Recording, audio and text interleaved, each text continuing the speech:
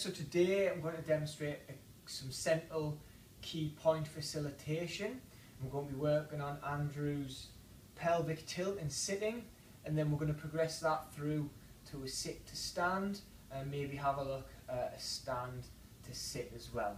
Okay, so one hand's going to be placed around the sternum, my other hand's going to be placed in the lower back, and we're just going to facilitate the pelvic tilt there for a couple of repetitions to get Andrew used to the movement of the pelvic tilt and also the extension. Okay. And to progress this on further, what we'd get Andrew to do is flex forward at the hip, ensuring that both feet are flat on the floor, that the heels are in contact with the floor, and I'm going to facilitate the sit to stand. Okay, Andrew? Ready? Great.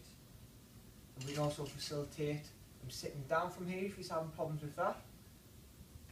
There we go. And just to show the sit to stand again, you flex forward please at the hips, Andrew. And facilitate through.